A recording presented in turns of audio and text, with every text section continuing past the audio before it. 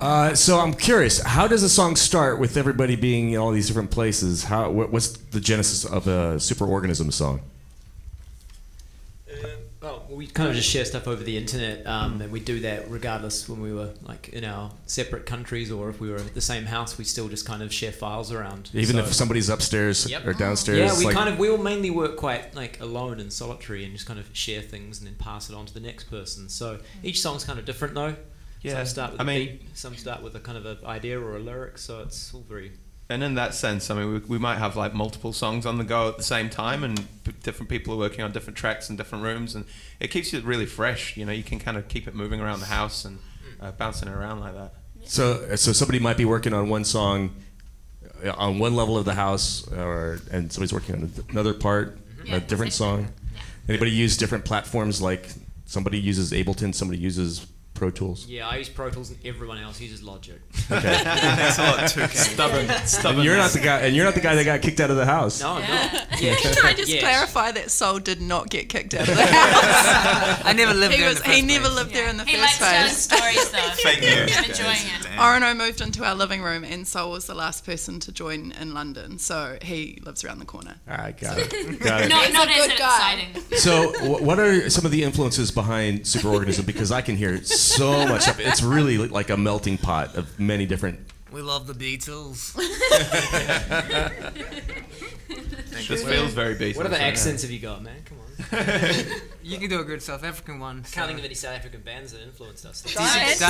Sol's been working on his Shaggy impression, but it's... Oh, no way, I can't do that. No. Is he Jamaican? It's not really. I mean, we're pretty influenced by a pretty wide range of things, I suppose. But it's pop music across the ages is kind of the way that we see it. You know, whether that's like Buddy Holly or Katy Perry, it's kind of, there's a common theme that runs through pop music, which is the immediacy of it, and that you just get a visceral reaction from it straight away. And so those are the bits that we're trying to pluck from those different influences. So, you know, whether that, like I say, like it could be like a Pavement song or Ween or something like that. And to us, they've got that same kind of thread that runs through it. And right. Yeah, so at its core, it's all about the immediacy of the song. And Harry, you've also said that pop music has become too serious over the past several years. It needs some fun injected to it. I keep on getting quoted on that.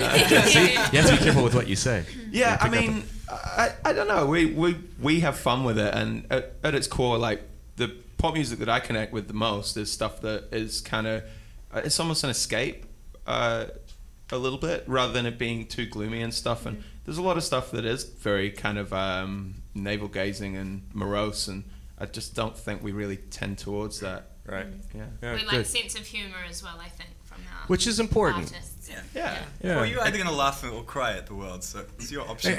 Exactly. And so many times, that's true, because there are so many songs that make you cry, make you sad, or make you angry. There aren't that many that make you laugh. I think in a lot of ways it's actually a harder thing to do. Like it's actually easier to lean on kind of, you know, sadness or negativity as a crutch when creating art. And no disrespect to people that do make sad music. A lot of my favorite artists are like that. But at the same time, like if you can communicate something that's a bit more profound, but in a way that doesn't lean on that too much, it's almost harder to do that, I think. Right. Ways, yeah. Current single, Everybody Wants to Be Famous, the video for that is absolutely wild. Who came up with the idea of it? I'm looking at you, Sol. Not me. Not you? It may seem like I did. No, it was Robert Strange, who's not here actually. He's back in the UK looking after the house. He's on tour with us, but he came out with the concept and put it together. I'm just trying to think what the genesis of the idea was. Yeah, it's just all of us chatting and like, because it's like, yeah. I remember we had a Skype meeting about it. Oh yeah, because it was before, right. When you were in the States, Yeah, and I guess that's similar to the songs in a lot of ways, because a lot of the kind of initial genesis of the songs comes from like just hanging out and talking and, you know, sharing music with each other that each other's not heard before, and that kind of sparks off different ideas, and by the same measure that's often how the videos start. But then we kind of bombard him with loads of different ideas and stuff, and he makes sense of it and turns it into something that only he could do. Well, I think Superorganism soda needs to become a reality. Just saying. Just saying. We had some bottles of it at a show recently. Sea fruit is my favorite flavor. What a coincidence, isn't it?